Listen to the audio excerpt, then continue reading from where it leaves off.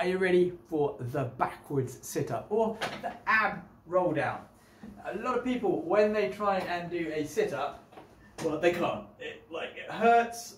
They can't. They have to roll sideways. Whatever it hurts, there's a big problem.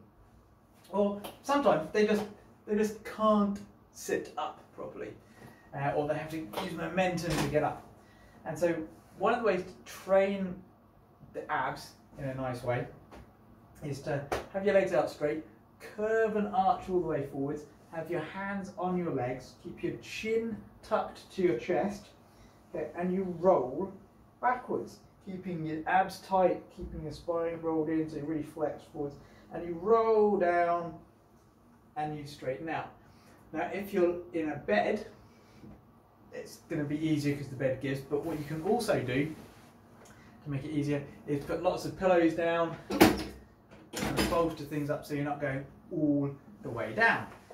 And so let's say you can't go all the way down, so let's say you get to here and there's pain, so you can either then put stuff down so you can't go all the way back, or you get to where you start, your legs start to come up or something starts to go wrong, and then you come back up again.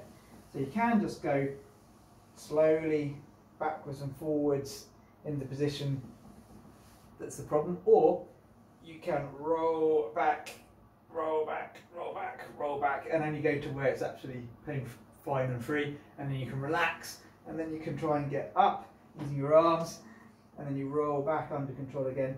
And usually by the time you can do 10 roll downs in a row without any real problem, then you can actually start rolling back up from that position, and you can go all the way down and all the way up.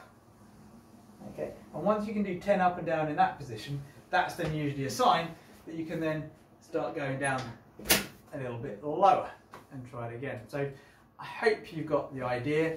The idea is you keep your hands on your legs, you keep yourself tucked in, and you just go back as far as you can, put lots of pillows and things down so you can relax, and then come back up again. And once you can do 10 at one level, go down a bit lower. Hope that helps. Let me know if by doing that for a few weeks you can then actually do a sit-up without using momentum and getting any pain. Be well, be well.